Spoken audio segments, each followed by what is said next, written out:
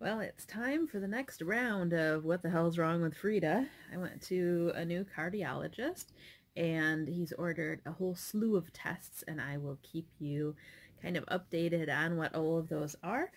But the first one is wearing a 2-week holter monitor. The brand of it is Zio or Zio, I'm not sure which. And it came with all sorts of instructions. And I also watched a video. So it's got a little template so you can figure out what the prep area is. Keep the arrow up, and it's supposed to be a finger width below your collarbone. I'm fat, so my collarbone doesn't stick out. So it should be like right here. Pardon my boobs.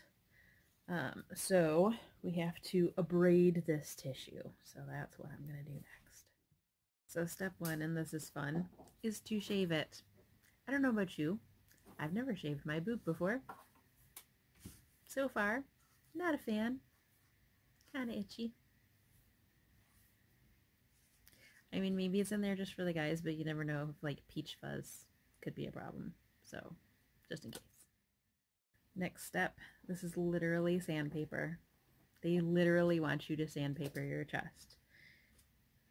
40 strokes up, 40 strokes across, and then 40 strokes diagonal, and then diagonal the other way. This will take a minute. 36, 37, 38, 39, 40. That doesn't feel great. It says apply pressure. I did not apply very much pressure. I'm not gonna lie. It's very unpleasant. Next step is wipe with alcohol and let dry. And they include a few alcohol pads. Oh my god, that stings. Oh. Oh. Oh, that stinks. Who would have thought? Sandpaper and then alcohol. It's gonna sting.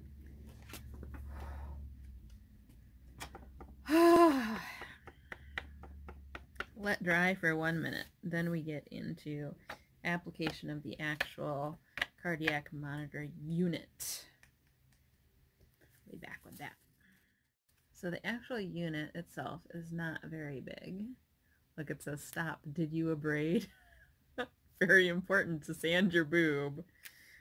So we take off the adhesive, and then I'm going to make sure that the arrow is straight up and down, and that it is that finger below the collarbone,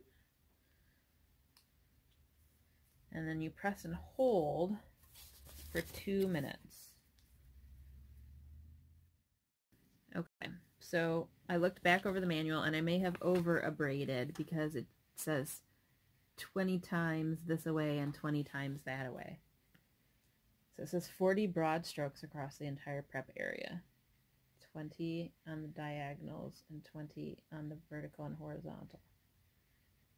So it should have only been 10 strokes in each direction. I did 40. No wonder it hurt. I'm glad I didn't push harder. So this is why you should always read the directions twice. ADHD not helping me out.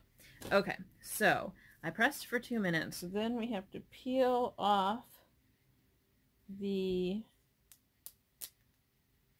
top bit. And then push it for another 2 minutes. Alexa, set timer 2 minutes. Okay. It does say to rub the adhesive when you're holding on. I'm guessing that heat helps to activate it. So it says press and release the button in the center of the patch. The patch will flash a green. So click. Flashing green. Good. Once the flashes stop, the Zio patch will begin recording your heartbeat. And then next we will start keeping the logbook. Where did I put the logbook? There it is. Little logbook. So basically what happens is if I have a symptom like light lightheadedness or shortness of breath or chest pain, I push the button, and then I have to write down what the symptom is, what was happening at the time that might be contributing.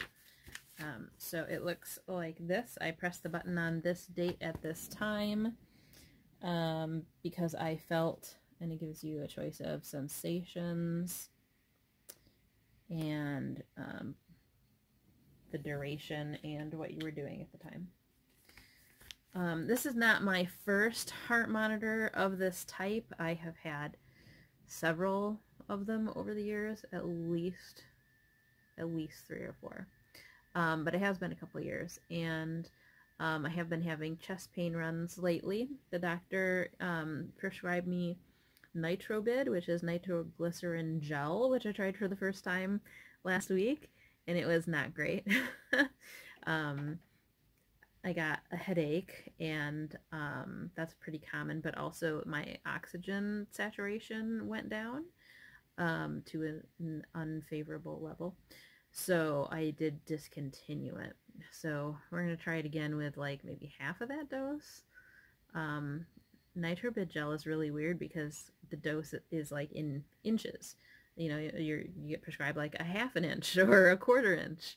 So finding the amount that's effective without negative side effects. I mean, that's the name of the game with any medication, but it's a little weirder when it's just kind of like squirting toothpaste onto your chest and praying for the best, right? So I will wear this for 2 weeks, which is why it was so important that it get a really good adhesion to the skin. I will probably cover it with plastic and like tape around it when I take a shower, just for a little extra security. And that'll give us an idea of if the symptoms that I'm experiencing are cardiac in nature. So that's what's going on. I also hacked all my hair off because it was growing out a perm, so that's a thing that happened. It's quarantine. Hair's gonna be bad. It's fine. So that's what's going on, and I will keep you posted on whatever the next step is going to be.